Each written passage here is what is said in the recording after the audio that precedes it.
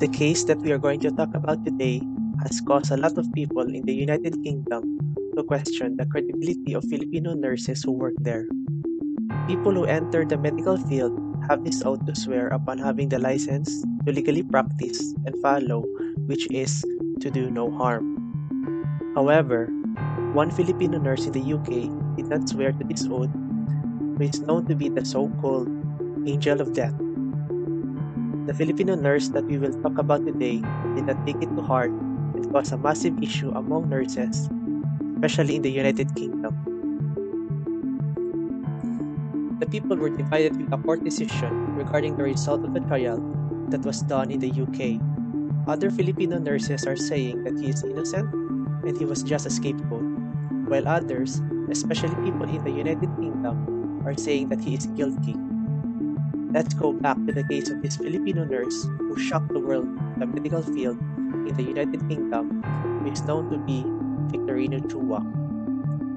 VICTORINO was born on October 30, 1965 in Caloocan City in Manila, Philippines. He was one of 6 children to Juanita and Angel Noblo CHUA Sr. His father, Angel, owns a computer business and is known as a womanizer. Besides their family, his father has 3 other families.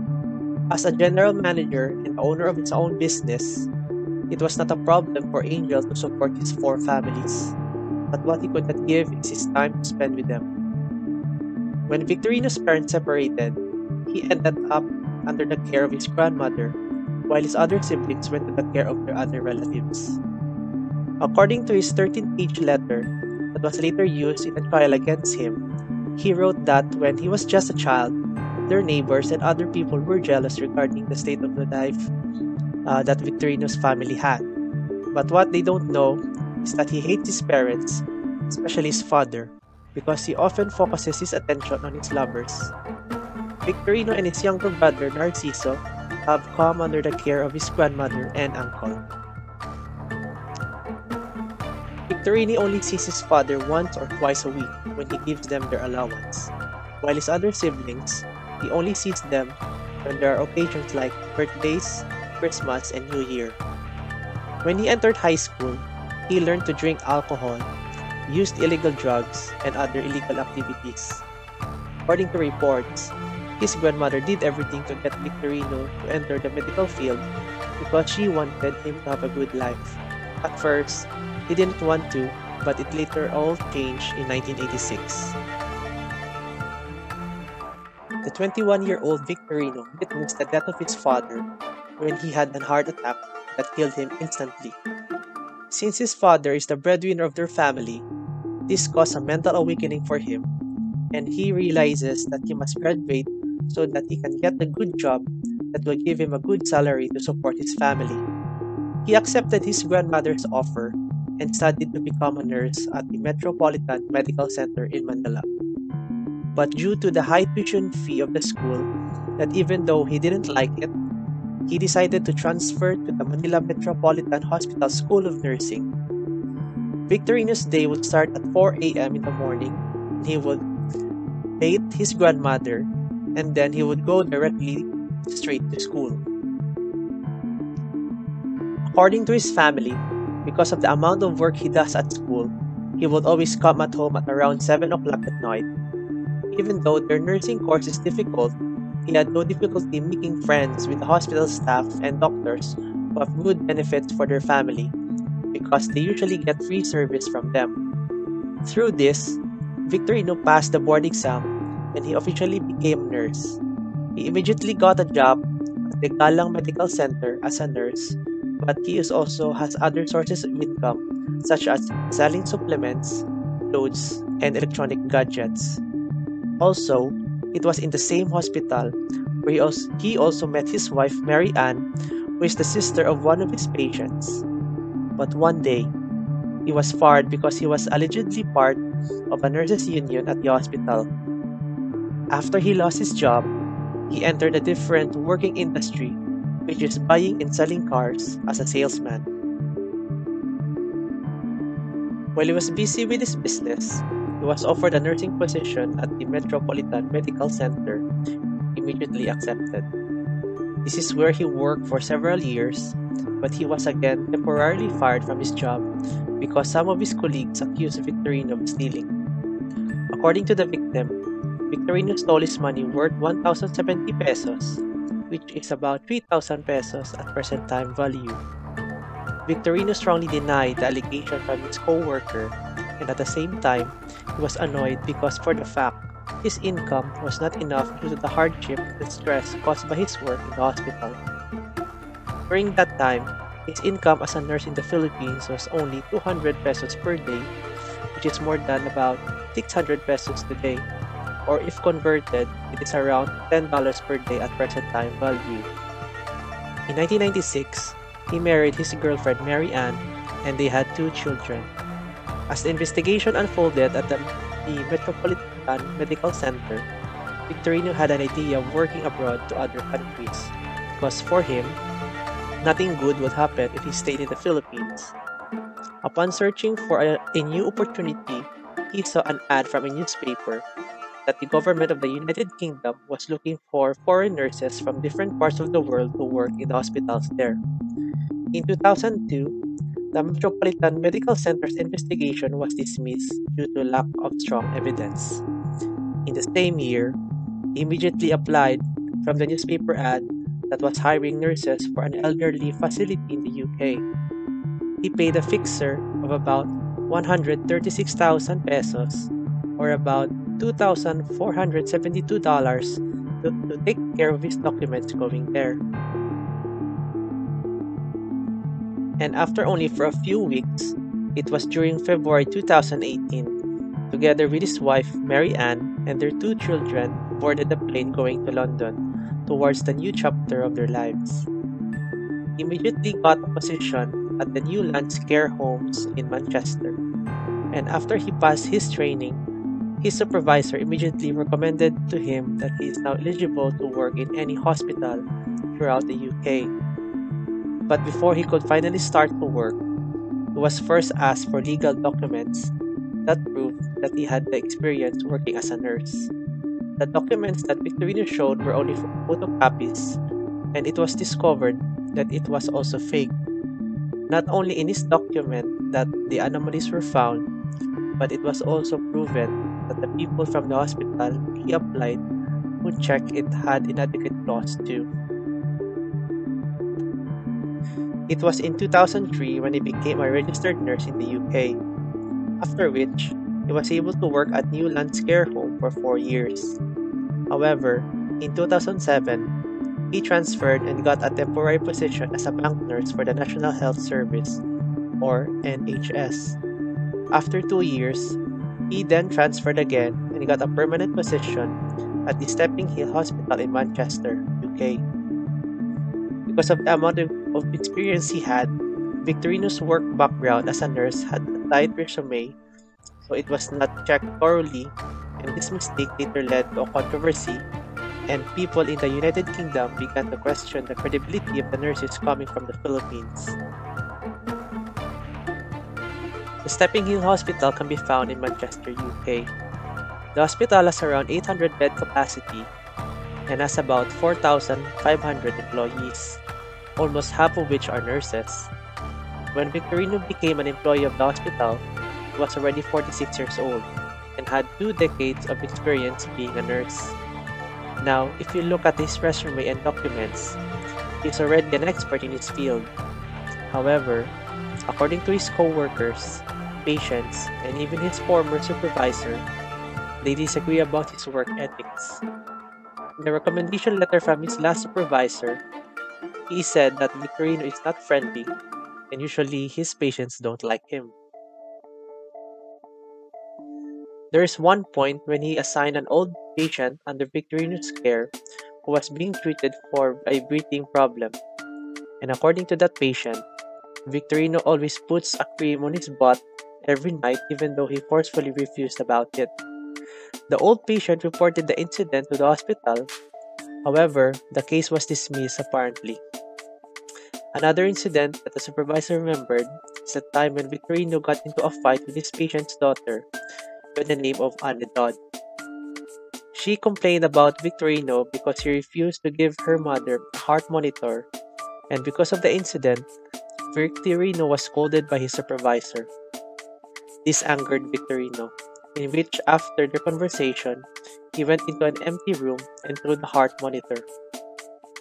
Apart from the accusations from the patients and their family members, it is also known that his co-workers also seem to have complaints about him. According to them, Victorino likes to forge signatures in order to get the drugs for himself, but his allegations were not investigated. It was in 2008 that Victorino became an official citizen in the UK, which helped him to continue working at Stepping Hill Hospital. But behind his successful path upon coming to the UK and having a good life together with his family there, Victorino fell into depression that, according to reports, he attempted to self-treat it with sleeping pills and painkillers that he stole from the hospital's pharmacy. When the hospital discovered what he was doing, he was told to join psychological counseling and was assisted by the Stepping Hills Occupational Health Team. During the counseling therapy, they told Victorino to write all the things that he was feeling about himself, and after the session, Victorino was able to write a 13-page letter, which he entitled The Bitterness Nurse Confession. It was later used by the authorities against him as a confession letter to the crime. Even though his depression got worse already, the occupational health team did not alert Victorino's supervisor about his condition, so he continued with his work routine. His supervisor scheduled him to work in night shifts and was assigned to watch and support patients designated in wards A1 and A3. And all of the patients in these wards are given saline solution. It was in June 2011 when Victorino was allegedly accused of giving a saline solution bag to a young patient while he inserted a hypodermic syringe in it. According to the patients, when they asked Victorino what he was doing, he told them that he only replaces the saline solution, but according to the authorities, what the patients do not know is that the saline solution has already had a mixture of insulin. The mixture of saline solution and insulin is very dangerous for patients who have diabetes because with just a small drop of insulin, this will cause a drop in glucose. If the glucose or sugar level in a person's body suddenly drops, it can lead to a hypoglycemia. In addition, if the glucose remains low for a long time, it can cause unconsciousness, and the worst part of this can lead to a comatose. It was reported that the first victim of Victorino was Mrs. Josephine Walls, age 72-year-old at that time, who was admitted in Stepping Hill Hospital on 27th of June 2011 in Ward A3. Mrs. Walls was under the treatment of COPD, or chronic obstructive pulmonary disease. According to reports, she was still conscious and talking when she got admitted to Ward A3. However, when she was transferred to another ward, it was reported that she was already unconscious while in her wheelchair. According to her medical records, Mrs. Walsh was treated twice due to the sudden drop of her sugar level. And because the hospital thought that it was just an ordinary event, it was not furthermore investigated. Suspiciously, after 2 weeks of the incident, 5 more patients in Ward A1 had similar symptoms, the same as Mrs. Walsh. All of the patients admitted into that ward worsened their condition due to the sudden drop in their glucose level.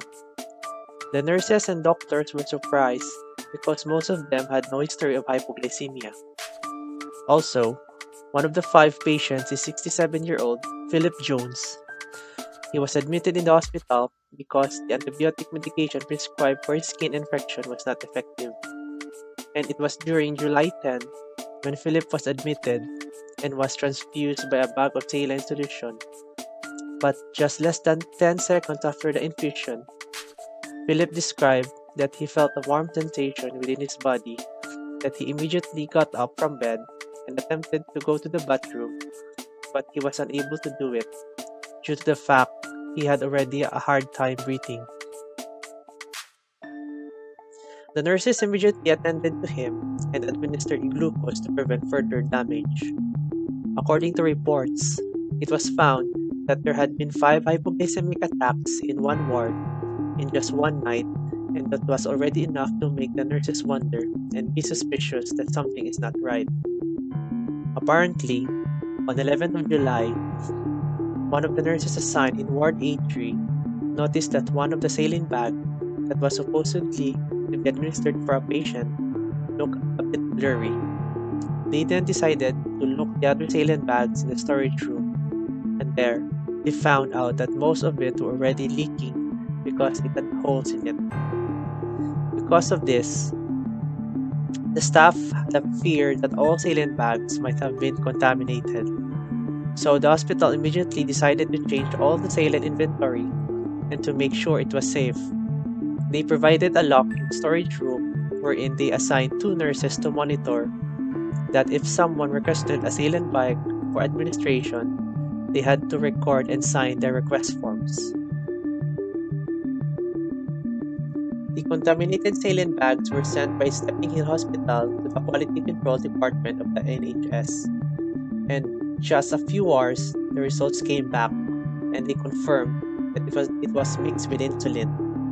Also, according to the hospital's internal investigation, within the past 4 weeks, it was discovered that more than 20 patients were given the saline bags that were classified as contaminated. Unfortunately, 3 patients from Ward A1 passed away from the incident. All of the patients involved were tested and found to have a low glucose level.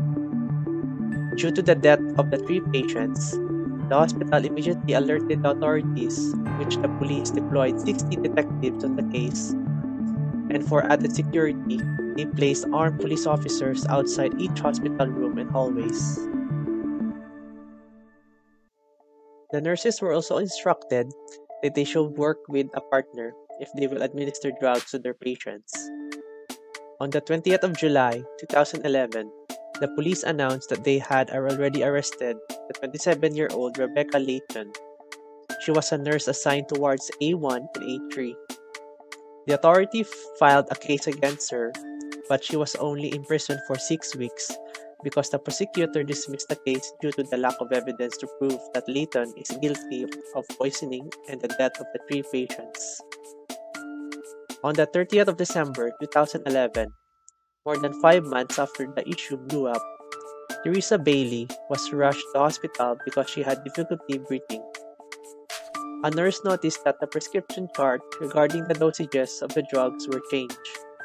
Luckily, if the nurse was not able to notice it, this might have caused a heart attack, stroke, or even damaged the patient's kidneys.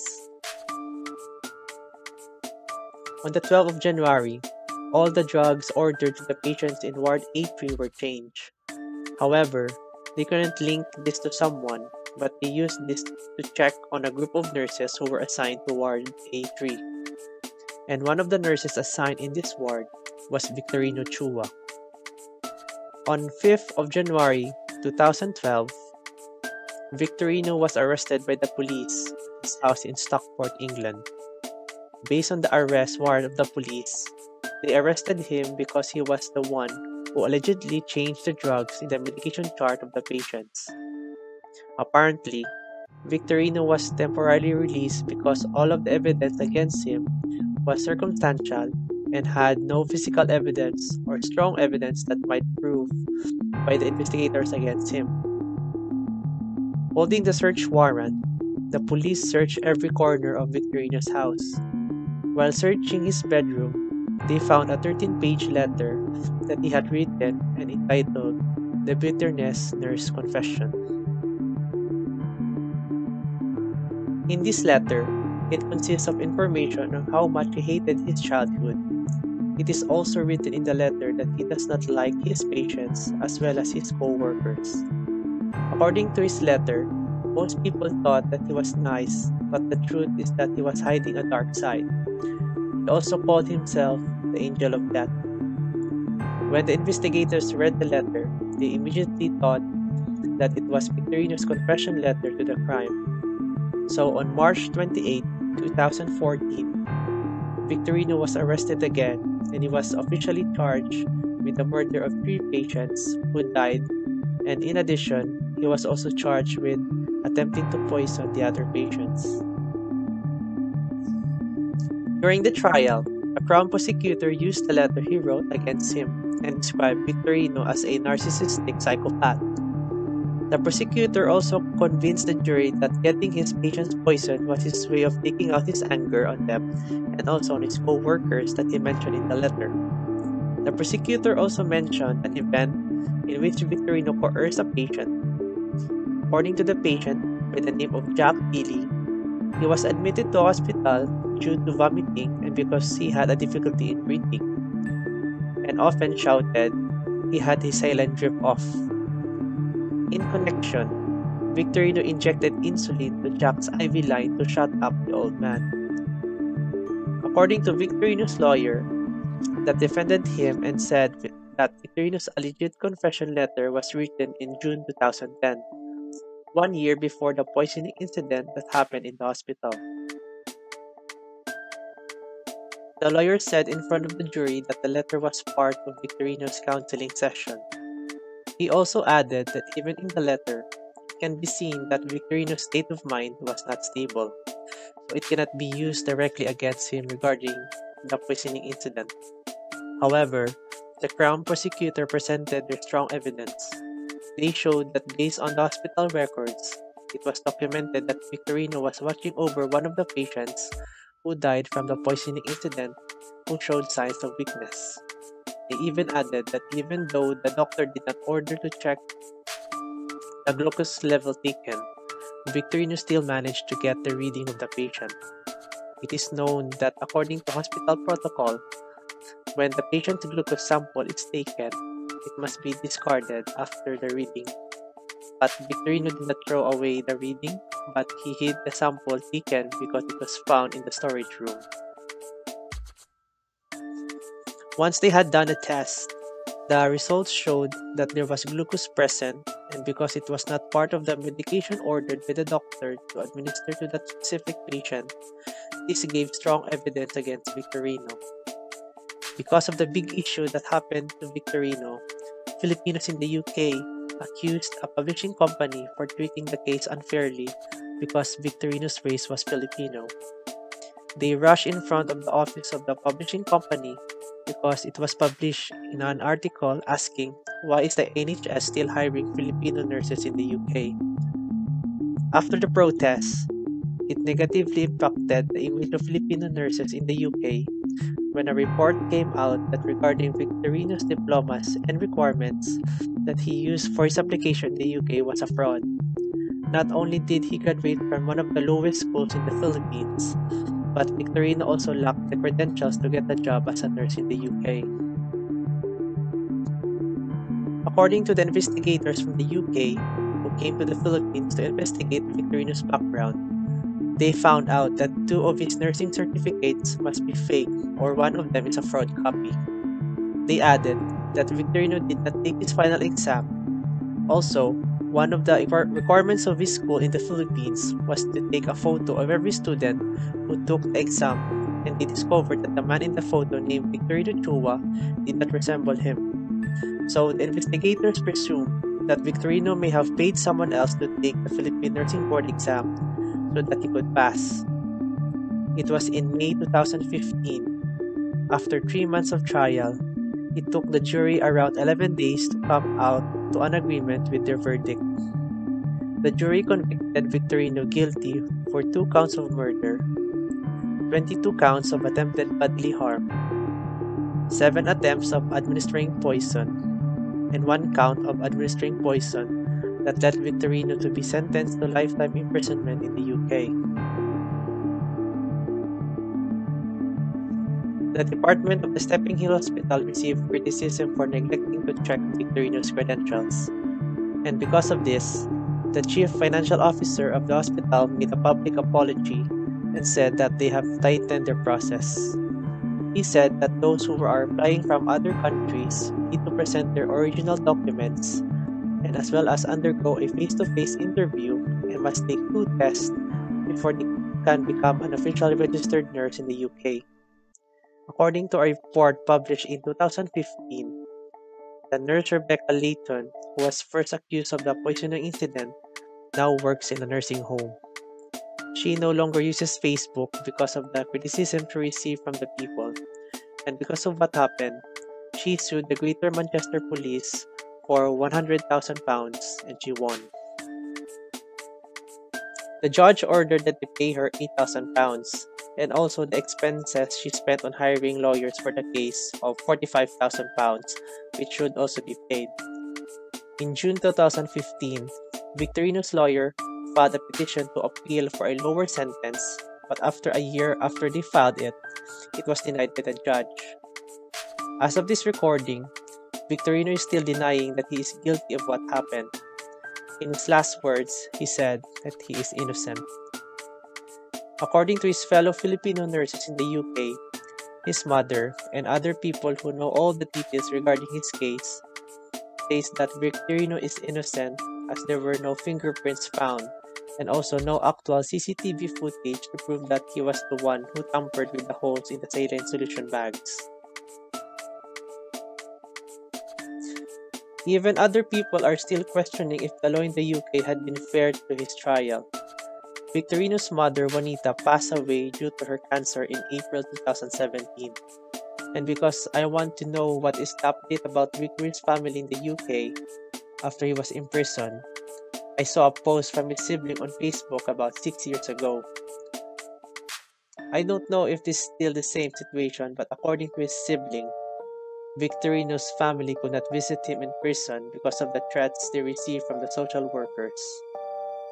According to her, Victorino's wife is afraid due to the fact that the NSPCC, or the National Society for the Prevention of Cruelty to Children, might take their children away from her.